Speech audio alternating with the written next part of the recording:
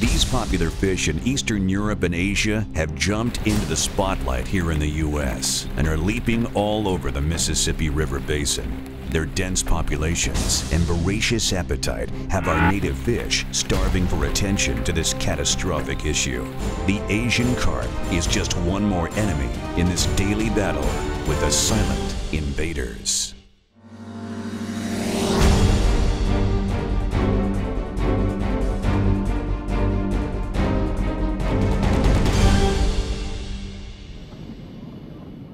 It's a warm August morning on the Mississippi River near Brighton, Illinois, not far from the mouth of the Illinois River. Eric Ratcliffe is a fisheries biologist with the Illinois Natural History Survey. He and his fellow biologists are out on the water to sample the fish populations by temporarily stunning them with this specially equipped boat. We do 15-minute electro-fishing runs at approximately 4,000 watts, and we cover about 200 yards, and we're trying to get the handle on the fish community, so we're interested in every species of fish that comes to the surface. Attached to the bow are electrodes that deliver current into the water to stun the fish, which are then caught alive using a dip net. Here's a green sunfish. The Great Rivers Field Station has been surveying this part of the Mississippi for the past 20 years. And for the first 10 years, there were plenty of native fish that would come to the surface when stunned. But within the last decade or so, when Eric activates the electrodes on his boat, this happens. Here comes the power. Instead of native fish floating to the surface, Asian carp, an invasive species that now dominates this river, fly out of the water like popcorn. The rivers and tributaries that make up the Mississippi River Basin are infested with them. These fish have become very well established and are abundant, especially the further south you go on the Mississippi, the more abundant they seem to become. And then the Illinois River all the way up to Peoria is just absolutely loaded with these fish. Wow! Welcome to the Illinois River, one part of the Mississippi River Basin where it's not uncommon to spook a school of Asian carp with your boat and soon be overcome by them. Oh, watch out! And worse yet, people get hurt. This is about an average size silver carp. This is the one that can hurt you when it jumps. If your boat's going 20, 30 miles an hour and this guy hits you, it's going to leave a mark. Kevin Irons is a large river ecologist with the Illinois Natural History Survey out of Havana, Illinois. He's been researching the fish population in the Illinois River for over 10 years. And even though there are actually 8 members of the Asian carp family, it's 2 of them, the bighead and the silver carp, that have grown to enormous populations and bring real trouble to the rivers. Bighead carp on my left and a silver carp on my right. Probably the easiest way to tell the difference is to actually look for this crease up on the silver carp. If you have a crease that goes up all the way below the chin, it's a silver carp. The bighead carp are nice and smooth without a ridge. So this is a bighead carp. The name carp is actually misleading. Unlike the common carp, Asian carp are not bottom feeders. They voraciously eat the same nutritious plankton that the native fish need to survive. Plus, they grow quickly and to huge sizes, 20, 40, even 80 pounds. The females can lay 2 million eggs a year, and they multiply like rabbits. According to Kevin Irons, the Havana Field Station saw its first bighead carp in 1991, and it was the dominant breed in the river until about 2003. Since then, the silver carp, which is the jumping fish, has forced the bighead aside and taken over its territory. And because Asian carp grows so rapidly, they can be considered prey for only a very short period of time. Once they get to a certain size, we don't have a predator that's capable of eating them, and they're just running unchecked. The fear now is that Asian carp are headed to the Great Lakes, and the quest is on to stop them. Along this canal is a multi-million-dollar mechanism designed to do just that. To look at the river, you wouldn't even notice that there's something here until you read the signs. This is the Chicago Sanitary and Ship Canal. The water here is charged with a pulsating direct current that is meant to keep fish at bay. The The electrical pulses come out of the building and go to steel bars that lie on the bottom of the canal. This is an example. They're 5-inch by 5-inch solid steel billets. There are actually 42 of these solid steel billets on the bottom of the canal. Any boat, cargo, barge, or fish that wants to get from the Mississippi River Basin to Lake Michigan must pass through here. Right now, the electrically charged dispersal barrier may be the only hope of keeping Asian carp out of the Great Lakes. But it comes at a huge cost. The total project cost is approximately $20 million. By the time we're done with the next barrier, we'll probably be double that, in the range of $40 million. Plus, the electric bill to operate the barriers can range from $40,000 to $60,000 a month. The electric barrier's effectiveness is the center of huge controversy. In November of 2009, Asian carp DNA was discovered beyond the electrical barriers. And in June of 2010, a 19-pound Asian carp was found in Lake Calumet, about 6 miles downstream from Lake Michigan. Some see it as strong evidence that Asian carp may have breached the barrier, and the state of Michigan wants the canal closed. But Illinois claims closing the canal would upset the movement of millions of tons of vital cargo, totaling $1.5 billion a year, and the loss of thousands of jobs. To counter that, Michigan says if Asian carp should ever populate the Great Lakes, it would cost $3 billion and thousands of jobs. Of all the invasive species threatening the Great Lakes, this one could be the very worst. Keeping them under control is a high priority. The numbers are just devastating. 4,000 to 7,000 fish per river mile.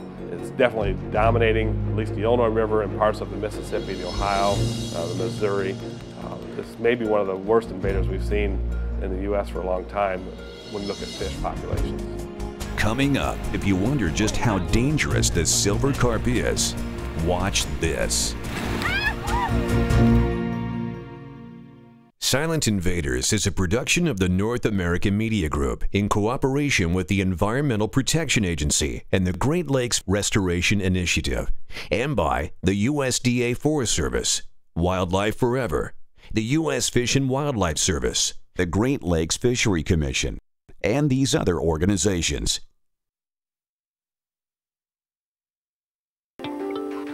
Asian carp were introduced to the United States in the 1970s to control algae and catfish farms in the South.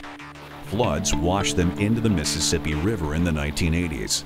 They've been working their way upriver ever since.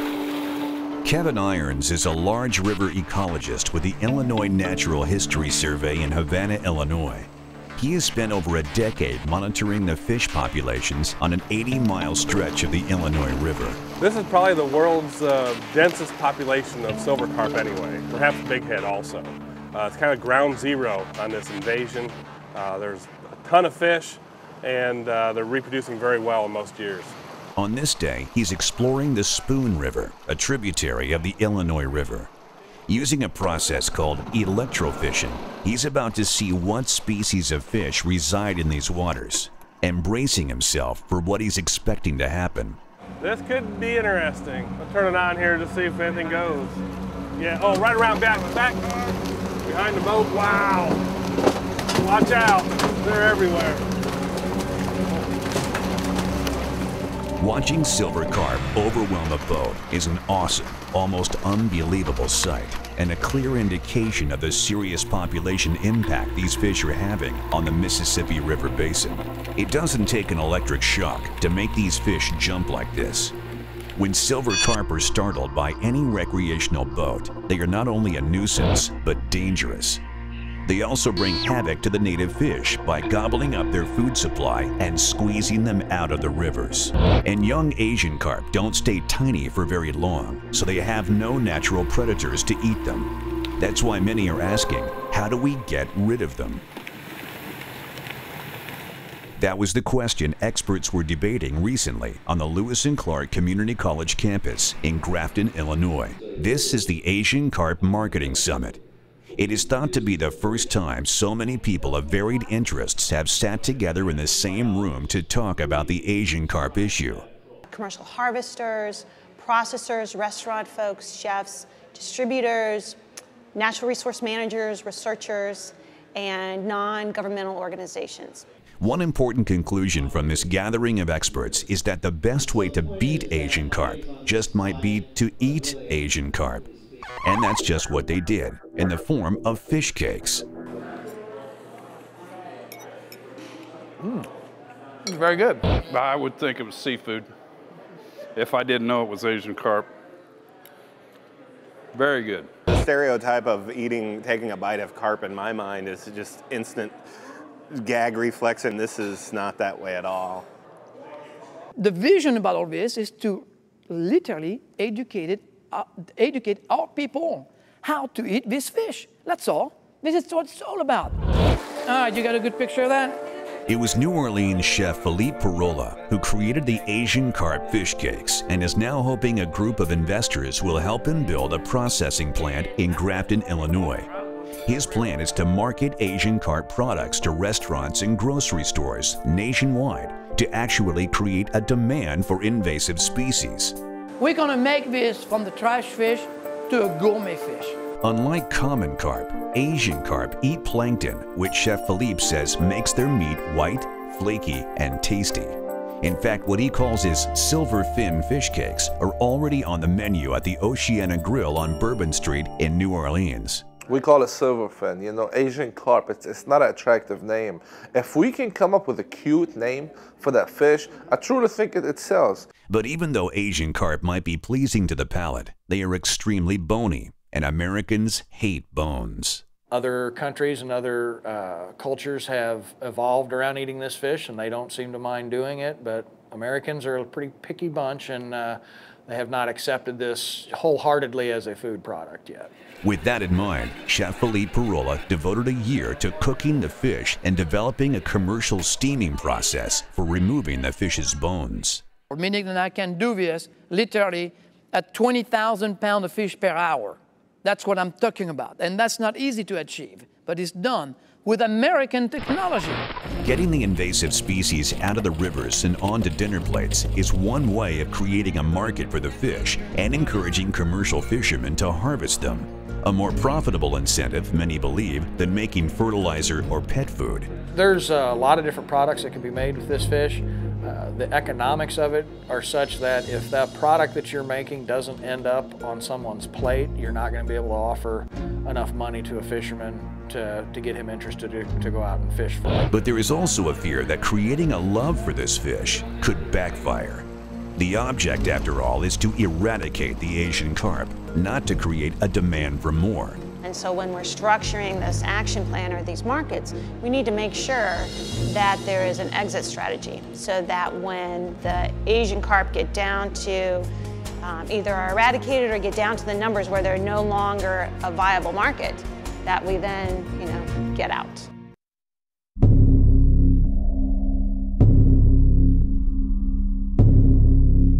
The Asian carp population in the Mississippi River Basin is exploding, literally. We're very concerned about the Illinois River because it's directly connected to the Great Lakes. There is no natural predator for this invasive species, except humans. So I think that this harvesting of Asian carp is one way that we can bring down those numbers and reduce the problem. Commercial fishermen are being encouraged to harvest Asian carp, but Americans don't seem to have an appetite for the fish, mostly because of its name and reputation. Why do we want to call this trash fish?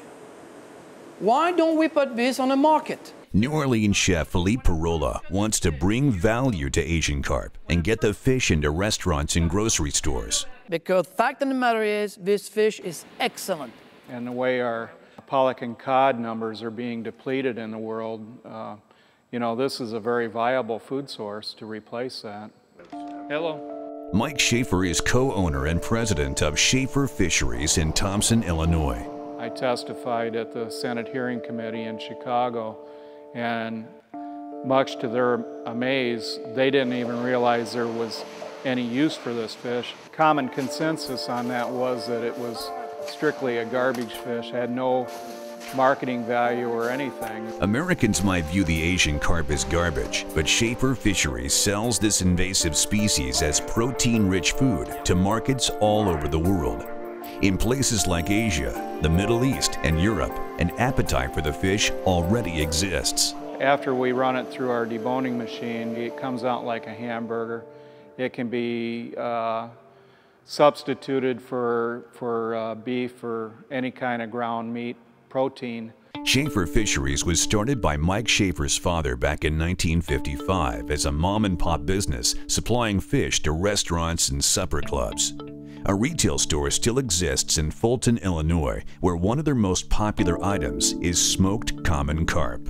I didn't realize there was such a high market for carp until I started working here. Mainly what we do in this plant is just the underutilized species, the carp, the Asian carp, the white carp, the grass carp, just on and on and on. They took a hard look at the Asian carp when it first started appearing in Illinois rivers back in the 90s and realized it had great revenue potential. So in 2002, Mike Schaefer built a new processing plant in Thompson. He expects his family-owned company will double in size in the next 2 years thanks to the Asian carp. Our production last year was 12 million pounds. This year we hope to go at least over 20 million. And nothing goes to waste here. The parts of the fish that aren't used for food end up as liquid fertilizer. If Mike Schaefer's estimates are correct, 30 to 60 million pounds could be harvested from the rivers in the next few years. The irony is, at some point, the supply of Asian carp may not be able to meet demand, and we could be faced with a whole new dilemma. And the problem is when we build these markets,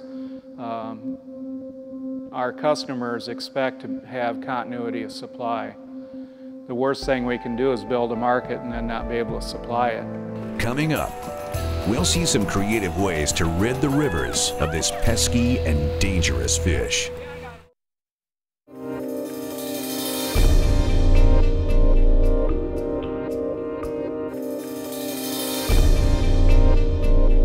Asian carp is a troublesome fish species that has invaded the Mississippi River Basin in massive numbers.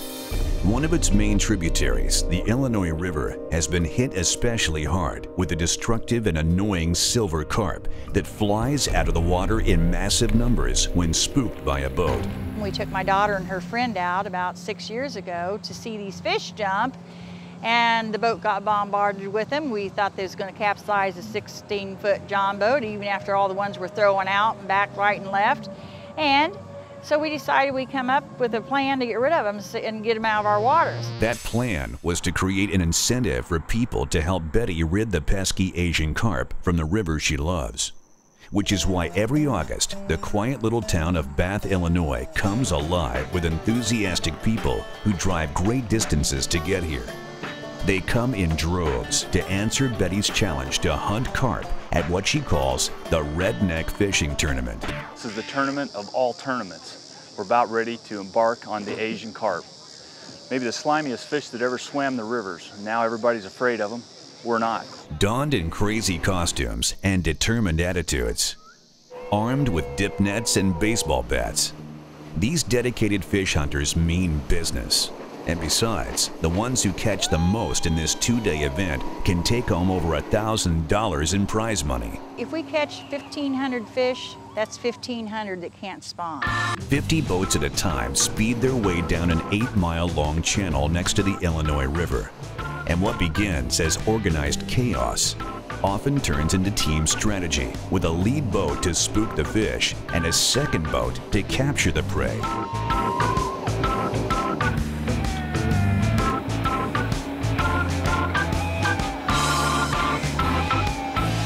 After 2 hours of battle, the worn-out warriors return with their catch.